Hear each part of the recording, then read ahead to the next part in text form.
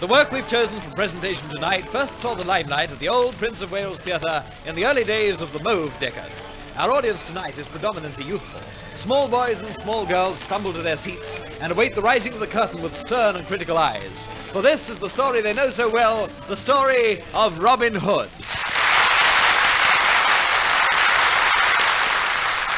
Applause beats the rise of the curtain and muffled cries of excitement as the junior critics identify the scene as the old town of Nottingham and the fat, jolly old fellow with a tonsured dome as Friar Tuck.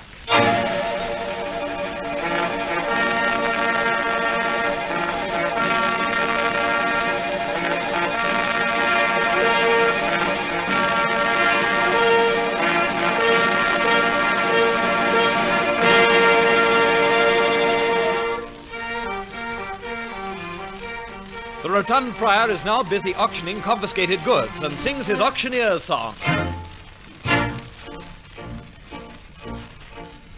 As an honest auctioneer, I'm prepared to sell you here some goods in an assortment that is various. Various! Here's a late lamented deer that was once the king's, I fear. Ha ha ha! Killing him was certainly precarious. Precarious! Here I have a line of delicious sparkling wine, made to make humanity hilarious. Hilarious! Here's a suit of homespun brave, fit for honest man or knave. Here's a stock, in fact, that's multifarious. Various! Make your offers and your proffers. Who am I? Open hearts and open coffers. Who am I? Bargains here for everyone. Going, going, going, gone! Who will bid what squire or dame? Who bid? With your offers, pray, come on. Now begin! I bid the same. I bid the same. It's going, going, going, gone. I bid the same. I bid the same. It's going, going, gone. Little John wisely suggests that they all adjourn to the nearest hostelry and spend the proceeds. Agreed, wheezes the old friar. Forsooth, you'll find that I have a throat on me like a pelican. And off they go to Dame Durden's snug little tavern. Immortal Friar Tuck, Little John, Will Scarlet, and Eleanor Dale. The youngest generation, though pleased by these antics, have a perplexed and frustrated look. With brutal directness, they hiss at mothers and uncles. Where's Robin Hood? Why isn't Robin Hood up there? We want to see Robin Hood. And here is their answer. When Eleanor Dale returns from the inn with Dame Durden, we learn that many bowmen from the Crusades are attending the Nottingham Fair today to compete in the archery tournament. And they'll be led by the gallant young Robert of Huntingdon, who comes into his estates and titles this very day. And here he is, the finest bowman, the bravest soldier in all England, Robert of Huntingdon. And with him, Lady Marian Fitzwalter, in the costume of a cavalier. Without further ado, they launch into a love duet, Come Dream.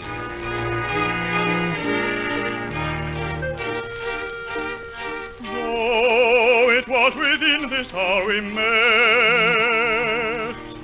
I've dreamed of such a face as thine, dreams I love to think of even yet.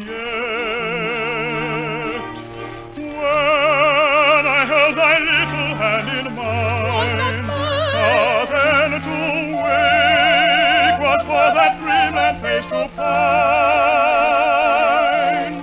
Will that dream come true? Let me dream anew. Thou dost not love me then, and my dream is not true. What fate may thee await if thy constancy thy love does not prove? This hand of mine may yet be mine, if fidelity who is my love, so long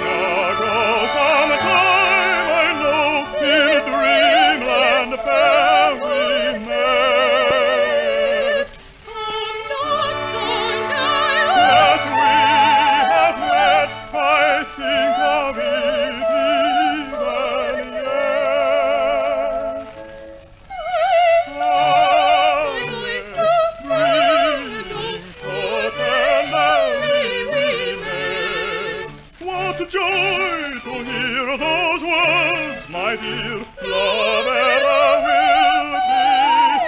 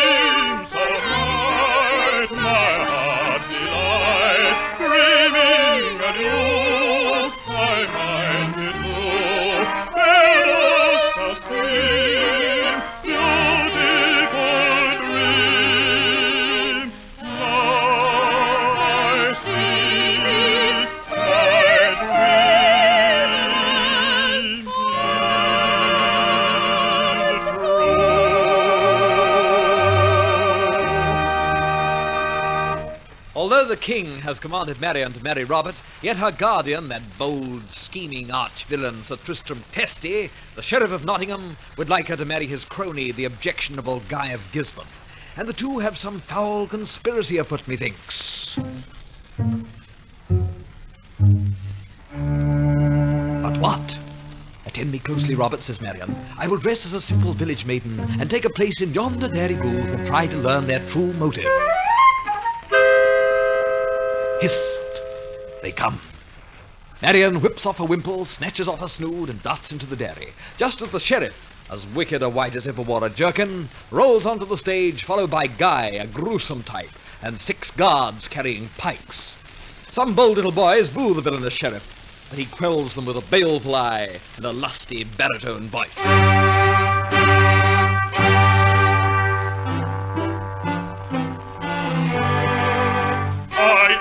The Sheriff of Nottingham, my eye is like the eagle's, so sly and clever, in fact I am a genius quite. He's a wonderful wight. I'm considered remarkably bright. If anyone fractures the lightest law, Bow low, bow low. A glance from me fills all his mind with awe. bow low, still. Bow, bow low. I would if I were you. You may seek for I, but you never will descry such a wondrous sheriff as I. Such a brain, He makes no error. such an eye, It striketh terror. He's a seething brain which can never go astray. I am sure to be right away. In fact, such sheriffs as we behold, you do not see every day. I never yet have made one mistake. I'd like to, for variety's sake, in short, infallible, here I am, the Sheriff of Nottingham.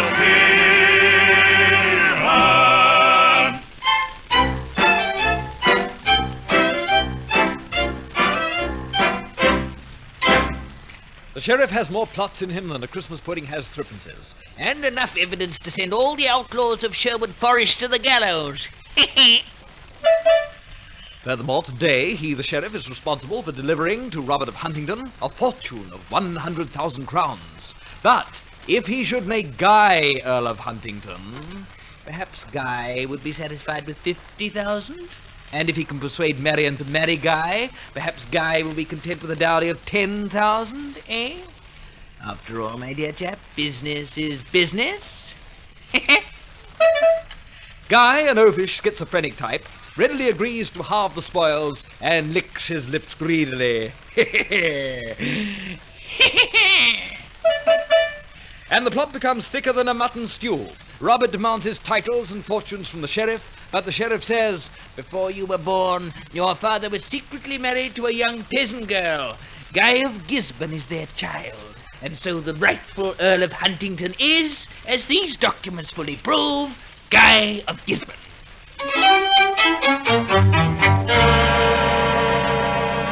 Then I shall join the outlaws of Sherwood Forest, shouts Robert. And the Lady Marian shouts, I'll come with thee too. So it's hi-diddly-dee and an outlaw's life for me. And with vociferous expressions of approval from all, Robert, Marian, and the outlaws set off for the forest.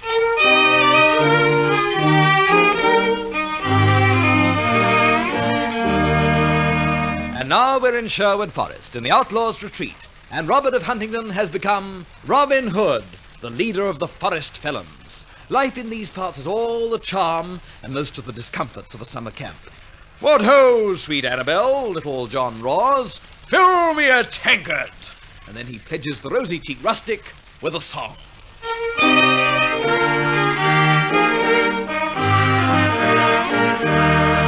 And it's will ye quaff with me, me lads, and it's will ye quaff with me. It is a draught of fine old wine I offer unto ye. All humming in the glass, lads, it clears the heart forlorn. Oh, here's a friend to everyone, it brings them hope newborn. So, lads and quaff, lads, 'twill make you feel divine. Through all my days I've sing the praise of sparkling ruby wine. So, lads and quaff, lads, 'twill make you feel divine. Through all my days I'll sing the praise of sparkling ruby wine. Of sparkling ruby wine.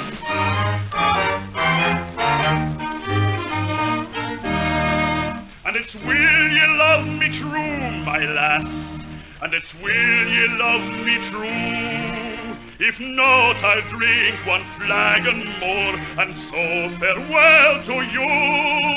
No John or Mull or Nan or Doll shall make my heart forlorn. So here's a toast to everyone, let's drink until the morn. Lads and quaff, lads, 'twill make you feel divine. Through all my days I'll sing the praise of sparkling ruby wine. So, lads and quaff, lads, 'twill make you feel divine. Through all my days I'll sing the praise of sparkling ruby wine. Of sparkling ruby wine.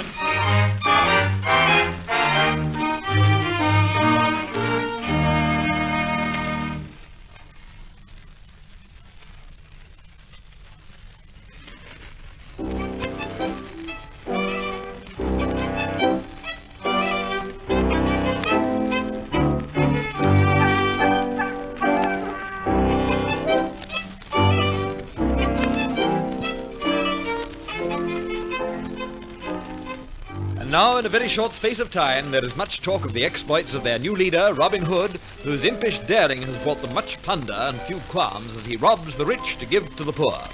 Eleanor Dale is the only outlaw who does not applaud Robin, as he believes that his sweetheart, Annabel, has eyes only for their new leader. But more of this anon. For here comes the sheriff and Guy of Gisborne, artfully disguised as tinkers, honest journeymen, once more full of plots, but this time for the capture of the bold bandit of Sherwood Forest. And Fol-de-riddle, Fol-de-row, what a cunning plan it is. But more of this anon. For Maid Marian now enters, fingering her farthingale nervously, for she's not yet joined the merry men, and is still searching for them. But her courage revives when she surveys the beauty of the backcloth and the leafy cutouts, and ardently she sings. In greenwood fair, of nature is a castle rest.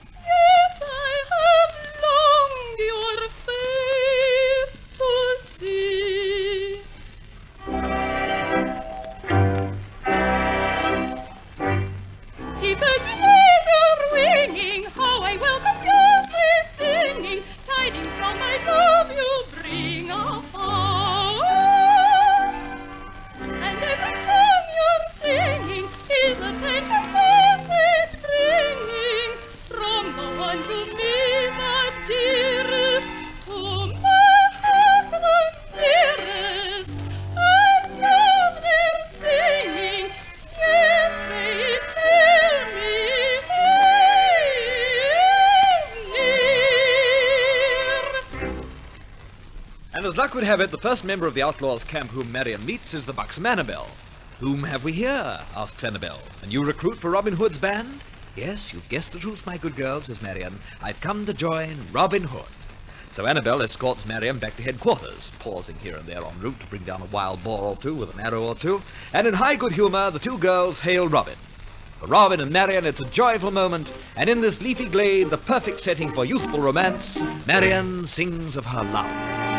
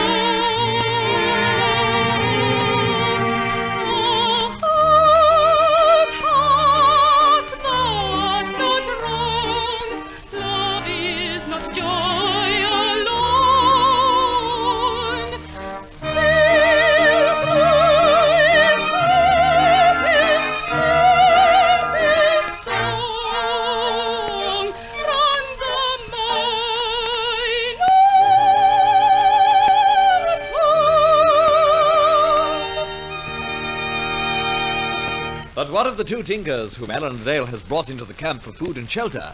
When they hear that Alan is jealous of his leader, and of the affection that he inspires in the girlish heart of Annabel, they act swiftly. "Rather than see my sweetheart marry a Robin," he says, "I will deliver him up to the sheriff." "But I am the sheriff," says the tinker, "and I'll take prompt delivery. Here is a bag of gold." "I don't want your money," the young outlaw informs him. "Vengeance is enough for me, vengeance!" There is an angry demonstration from several girls and boys in the gallery, but to no avail. Robin is seized by the sheriff's guards, who enter this time without pikes, and is whisked off to Nottingham jail as the curtain makes a dramatic descent.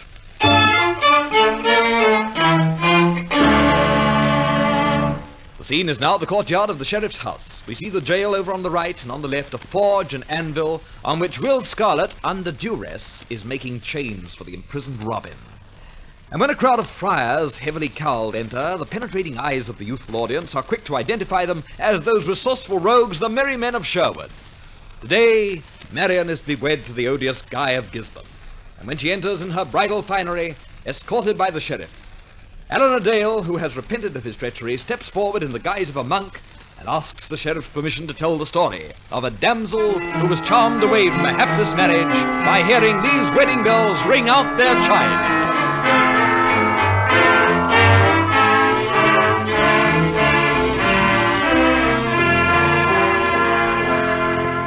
In olden times, Sweden's chimes rang blithely everywhere.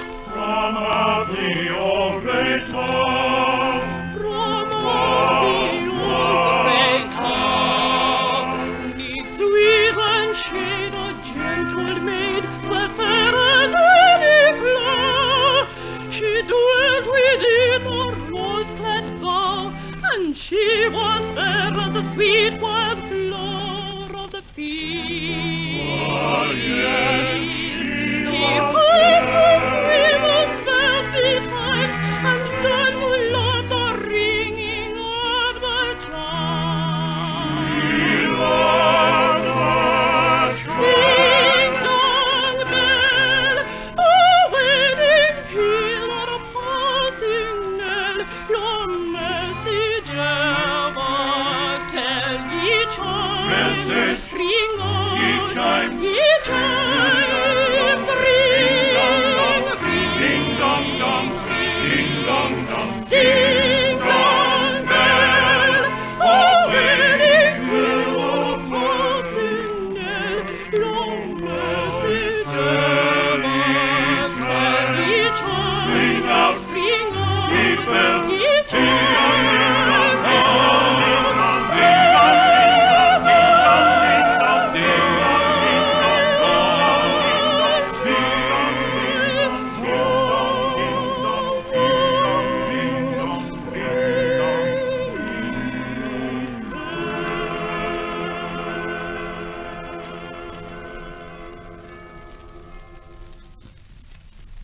In the meantime, Will Scarlet, who's gone into the jail ostensibly to fasten the chains on Robin Hood, releases his leader, whose appearance in the courtyard is a signal to the friars to throw off their cowls and habits and reveal themselves as Robin Hood's men in their Lincoln green and armed to the teeth.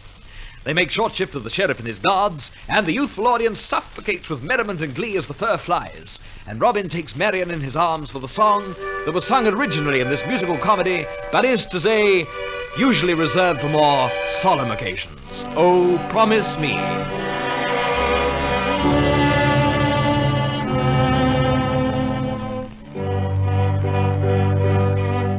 Oh, promise me that someday you and I will take our love together to some sky where we can be alone and faith renew and find the hollows where those flowers grew.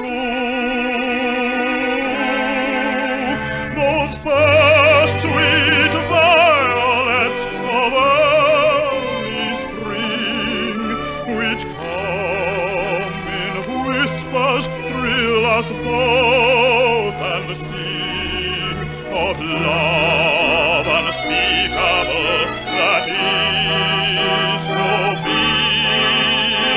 Oh, promise me, oh, promise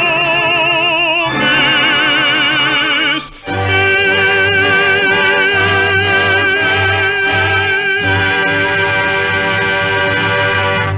This over, villagers, soldiers, friars, and outlaws join forces. The gentlemen jerk their jerkins, the ladies kick their kirtles, and all go into a rollicking country dance. Happy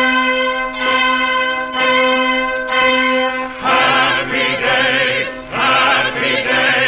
let's be gay. Happy day. Let's be gay, happy day. Bells are ringing, sweet and clear.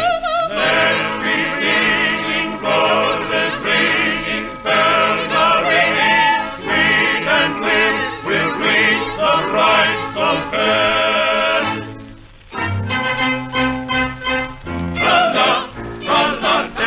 Dance hilarious, lively, brightly, dancing measures to be various far. La la la la la, dancing measures to be various. They're so brightly, so gayly, so gayly, so brightly. Love, love, merry, love, love, love, love, cheerily, love, love, love, various, hilarious, it will make holiday. La la, la la, dancing merry, dancing hilarious.